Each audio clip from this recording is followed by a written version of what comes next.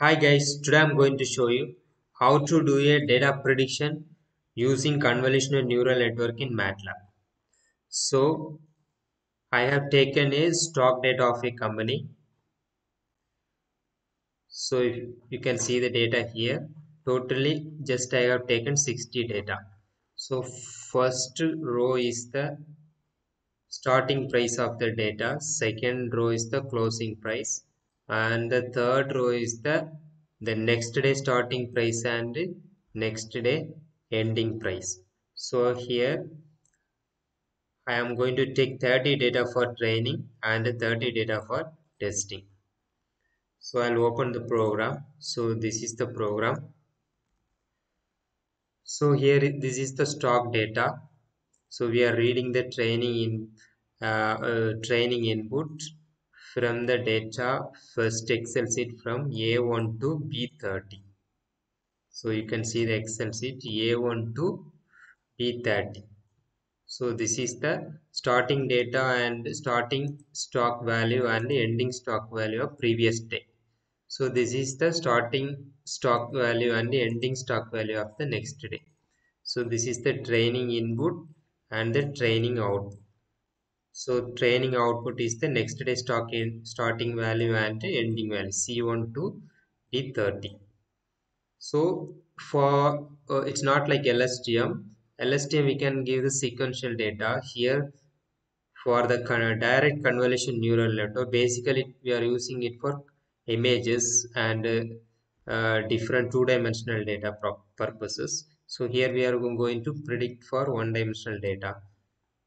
So here for that we need to convert the input data into 4D array. So you can, after reading the data, you can do a for loop and you can take the data one by one. Here we have taken only two inputs, because starting value and the ending stock value. Finally we are making in the four-dimensional data. So this AA is our training data, and we are constructing the convolution neural network. So here the first layer is the image input layer. Here we are giving the data as 2 1 1. 2 is number of data, 1 1 is the x and y dimensions. So we are constructing the layers here. Input convolution, first convolution is 32 layers, and this is the one dimensional data. Then activation, and second convolution is 64 layer, and third convolution 128 layer, and doing the activation review. Finally we are having fully connected layer 2, because our output is 2, input also 2. Finally the regression layer. So that layer construction has been completed. Now we are providing the training options, and here only we are doing the training. So A is our train data, input data, train input, and the training outcome is the Y train, and the layers and the options. So you can see it here, training input, training output. So the same thing only we have taken here. After training we are going for testing. Testing for I have taken from A31 to B60. So this is our testing data.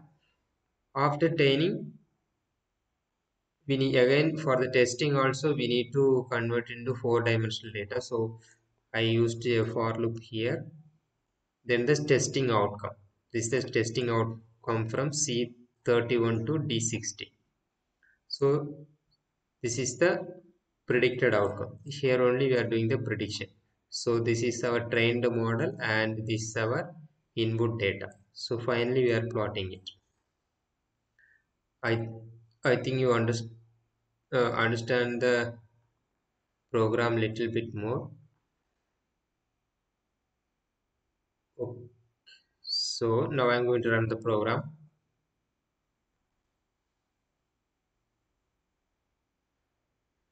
So the program is started to run.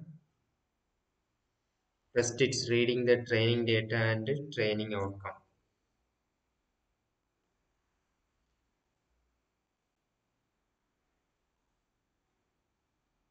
Now the training process is going on. The training progress window is opening. So it's taking the total iteration of 3000. So here you can see the loss value and RMSE.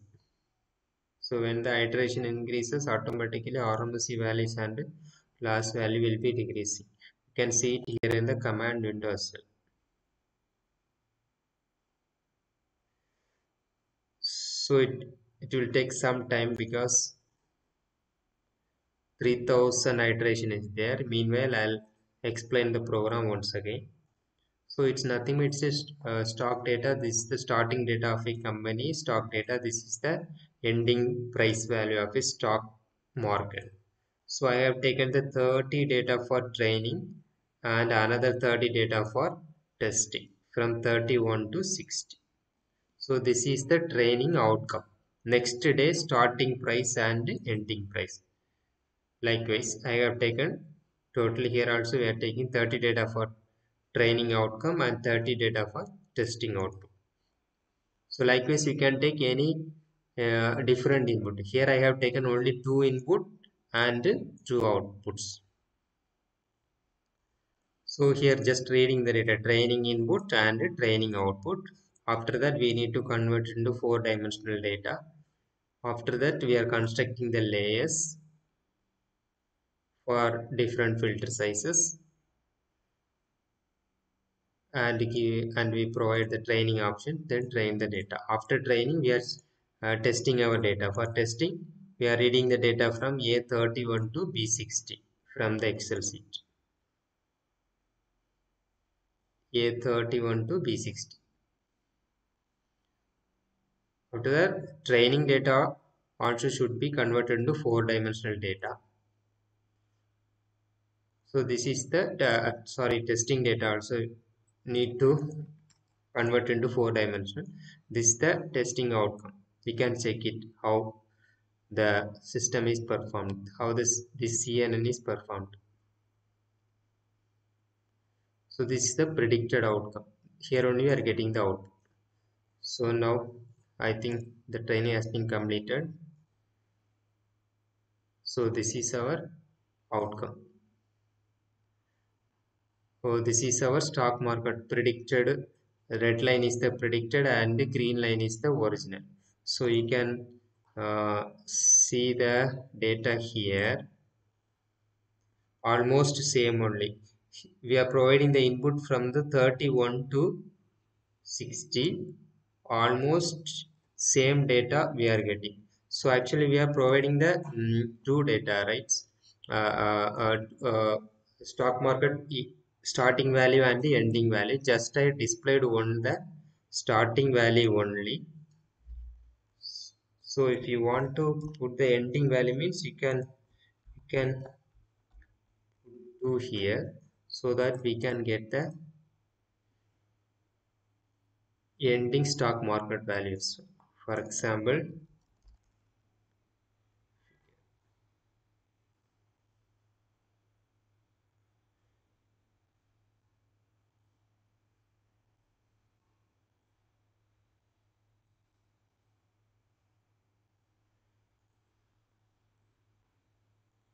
so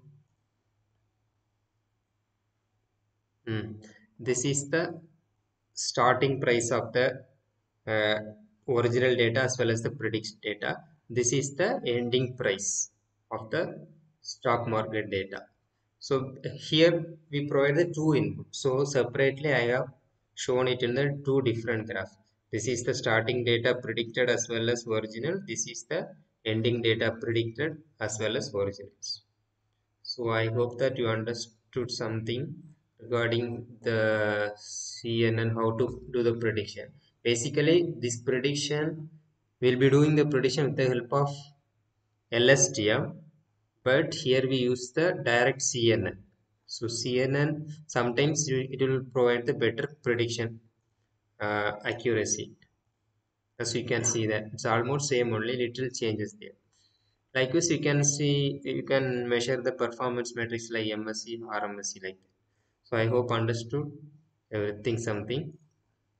So don't forget to subscribe the channel. If any doubt means you can ask me through email or WhatsApp. Thank you. Thanks for watching.